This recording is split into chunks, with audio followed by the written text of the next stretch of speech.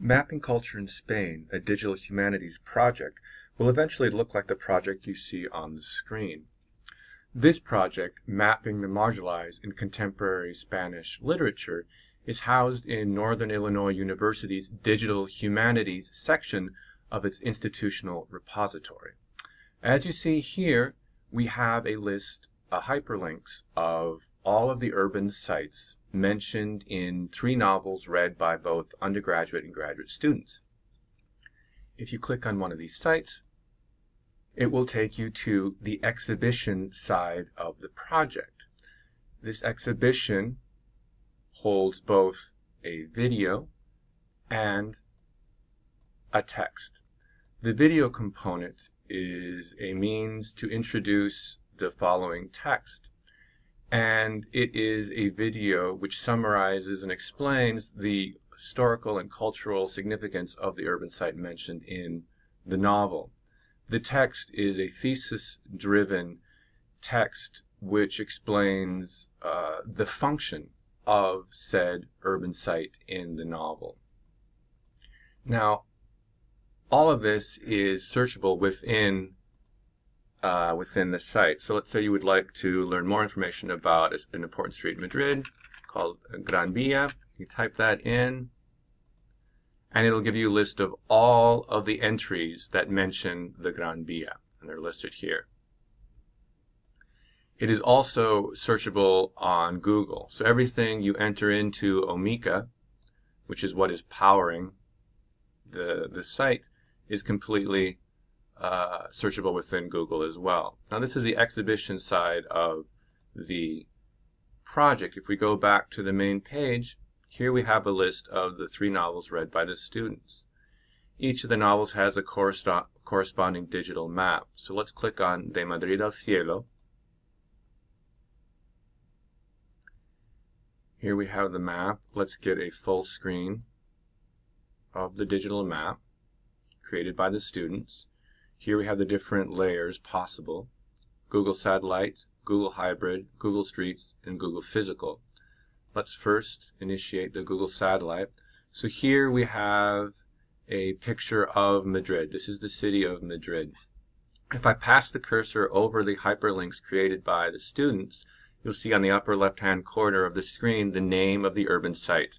In this case, El Parque del Retiro. I can then click on the hyperlink, and then both video and text will appear. You can scroll down to read the text. The way in which this project is innovative and creative is the use of technology, right? And in this case, it allows users to explore Spain's urban structure, the map.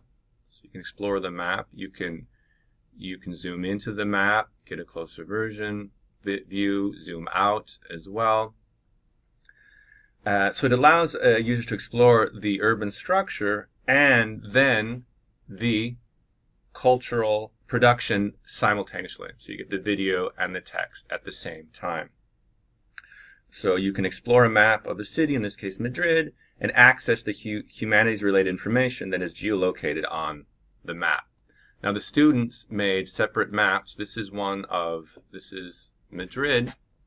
They also have a map of Barcelona as well. So let's go back and look at Barcelona. Scroll down. This is the novel that corresponds to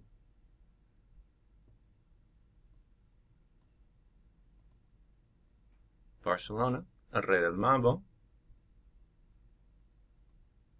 It's the same idea, full screen. Click on the layers, Google Satellite, and here you see Barcelona. And I pass over with the cursor over the different highlighted sites, and as you can see on the left-hand corner, the different sites. And then I'll click, and we get the video and the text. And then quickly, I'd like to mention that I've also completed this project on an off-campus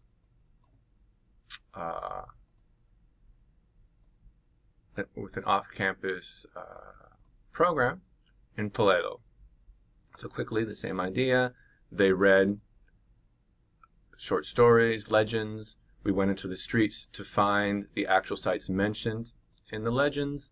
And here's Toledo in all of the hyperlinks. And quickly, so you can see as well, you can get different shots.